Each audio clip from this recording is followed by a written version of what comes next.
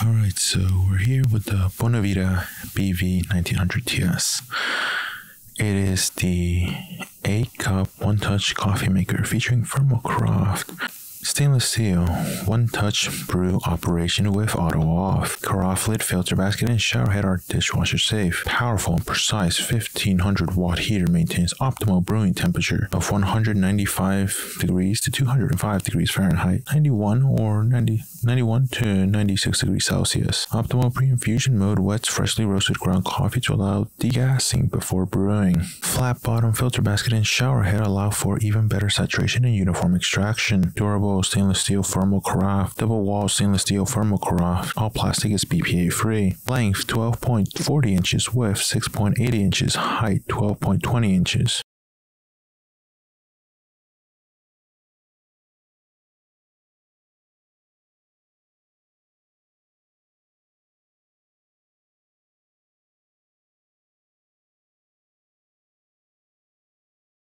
Hello, I wanted to start off with the good news. My cheap coffee maker, the Mr. Coffee 5-cup brewer, broke. The reason this is good news is because it pushed me into buying this, the Bonavita BV1900TS 8-cup one-touch coffee maker featuring thermocraft stainless steel. The bad news is I have to scrap the video I was working on for that other coffee maker.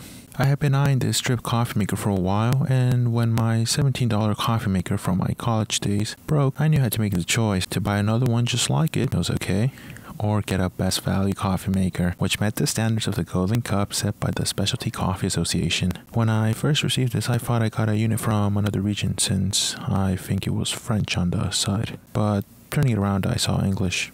It seems it was meant for North America because of the English and French on the side of the box, but it could be because of the unification of the Specialty Coffee Association of America and the Specialty Coffee Association of Europe since January 2017.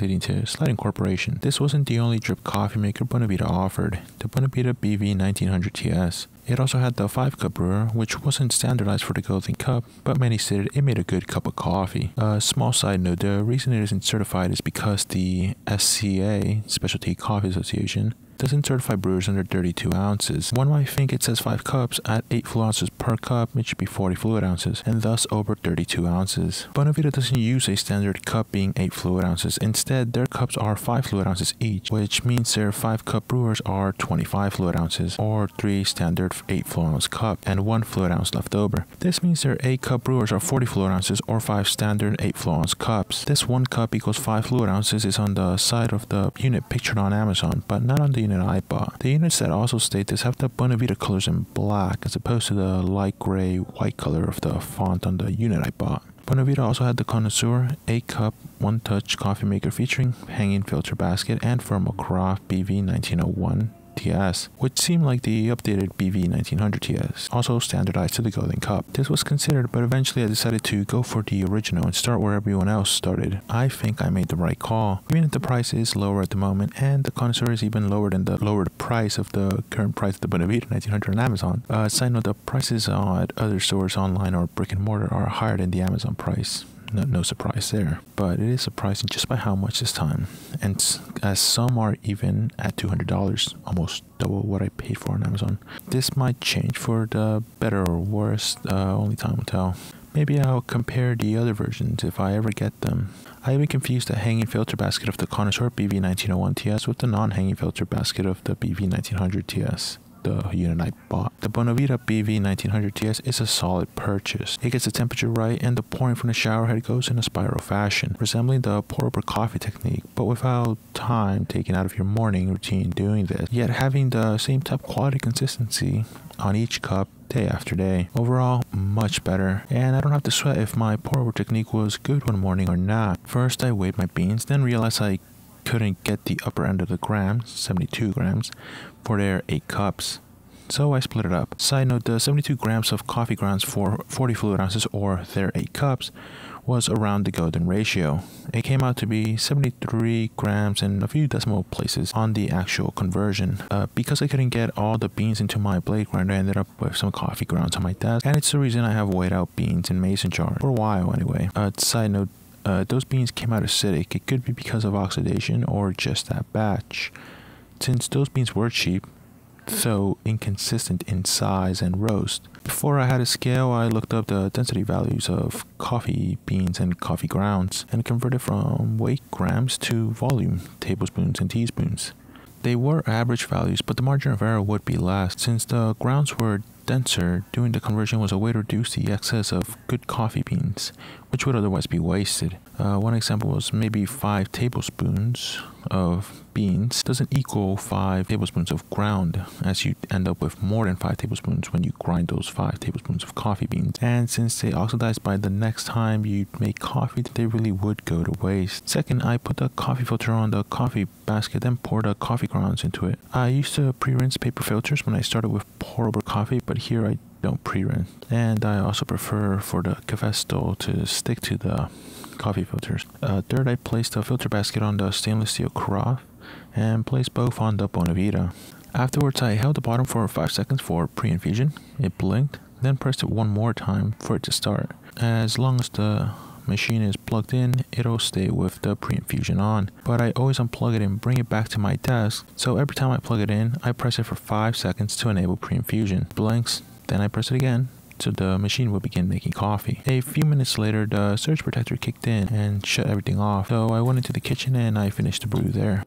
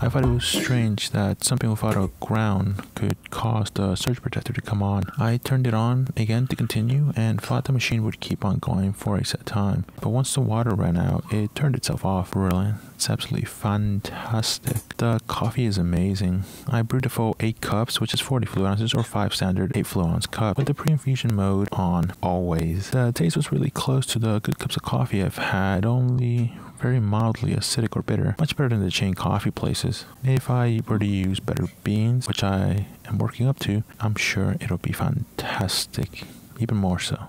It was very mildly acidic or bitter, much better than the chain of coffee places, along with other flavors, depending on the beans being used, as I will work up to using much better beans, and it'll be much better miles. That way I can have it exceed some of the really good cups I've had in the past. It was so good, I couldn't wait till 6 hours passed to pour myself another cup. The first cup was also only the coffee. No cream, milk, or sugar was added. Smells like good coffee.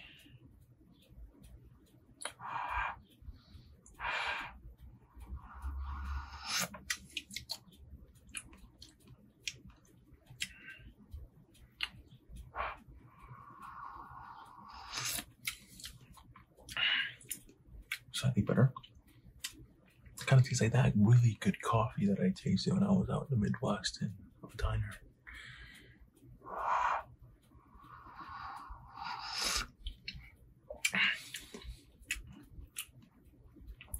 It's actually very close to that.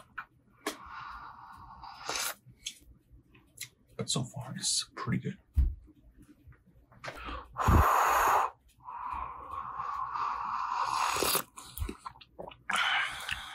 It's actually pretty good.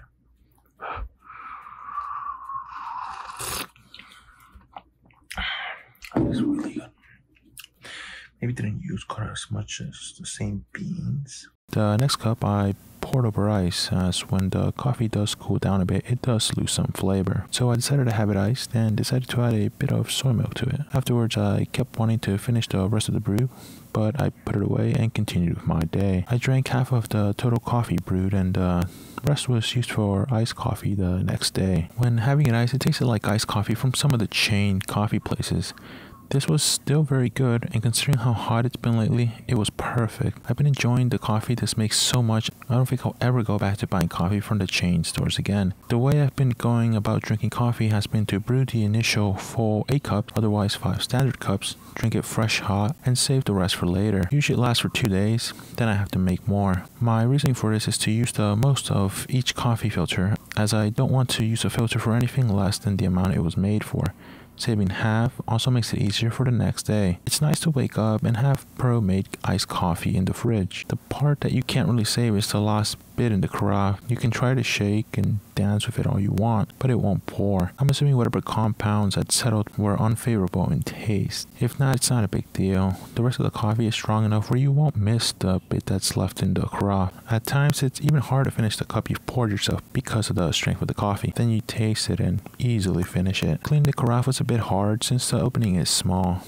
I'm glad I didn't buy their 5-cup brewer, as it might have been harder to clean. It was a bit hard, but doable. The difficulty is slightly less than cleaning a thermos. The lid is just regular hand wash. Cleaning the filter basket was easy. Just grab the handle and toss out the filter with coffee ground. You don't need to touch the paper filter or anything. It's so easy. The rest, where the carafe sits, just wipe it down with a damp paper towel, since the filter basket leaks when taking it off the carafe, and so does the shower head, assuming you take out the carafe as soon as it's done brewing. At the same time I was contemplating buying the Bonavita BV1900TS, I was also exploring alternatives. One, cold brew. I was going to have cold brew for the summer, but it just didn't hit the same. The compounds extracted with the golden cup standard just hits the same each time. With cold brew I could have made a concentrate, and it still wouldn't have the same coffee mind-stimulating effect. It would be smooth and have a good taste to it, but it just fell short for the normal coffee buzz, even with more cups than I'd usually have. Another alternative I was also having before making this purchase was tea. I switched from coffee to tea every now and then since college. While I like the beta brainwaves that result from coffee, leaving you with a hustle and bustle mindset, I was also curious about the attentive yet calm alpha brainwaves that result from tea and meditation. Not to mention the greater varieties of tea, some with exotic colors. So cold brew was also another alternative for the summer, and regular hot brew tea for the other seasons. Tea is the world's second most popular beverage. Side note, iced coffee or iced tea isn't the same as cold brew. When they're iced, they're brewed hot, then placed in the fridge. With cold brew, the coffee grinds or tea are placed in water and left in the fridge for around 8 to 12 hours, then filtered out. There is no hot water involved in cold brews. The reason I bring this up is because when I quickly tried to find some ratios for cold brews, there were many incorrect articles that confused iced coffee and cold brew. Same goes for tea. Even though I occasionally switch from coffee to tea, I still like coffee. And with this coffee maker, I know coffee will still be my go-to for many years to come. Thank you for watching, and I hope to see you again for another video. Remember to like, comment, and subscribe.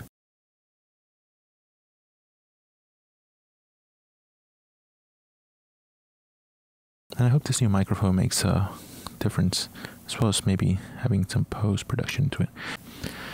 Anyway, I hope you've liked this video, and again, I want to thank you for watching, and I really hope you comment and subscribe, and we can have a discussion on coffee. I know we've barely touched the tip of the iceberg with coffee, and it is something I really would like to make more videos on. And maybe subscribe so I can get around to making more of these, as right now they're just kind of whenever I try to get myself to make them, and hopefully you liked it, and hopefully you show that you liked it. Thank you, and I'll try to upload soon. I hope. This microphone is motivation to really upload. All right, thank you. I should probably wrap it up before with all this heat. Thank you.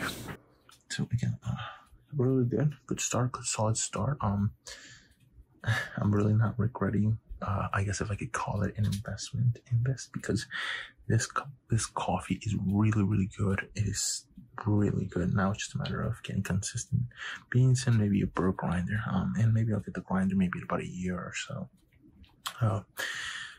just because when I woke up, I kind of didn't even want to make coffee. Actually, that's not true. I kind of just didn't want to film it because, well, I have to get everything. I'm not as good as point and shoot yet. All right, so I'm gonna wait until mid-noon, so maybe 4 hours, and or maybe even since it's in 4 hours and the coffee has like 6 hours. If I start to get groggy by maybe 2 o'clock, all right, so it's 8 o'clock now. By 2 o'clock, it'll be 6 hours. And from that, if I'm starting to get a little bit groggy, maybe it's like that, maybe half of its half-life has gone off. Maybe then that's when I'll want this. Though I have noticed that you feel a little bit less usually when it's fresh beans, because of maybe some of the other compounds that haven't oxidized do help you not feel the caffeine crash as badly. Alright, very good. And I'll see maybe in the next part. I'm so unsure if I'm splitting this into parts or just having it one full video. But either way, I'll see you in the next one.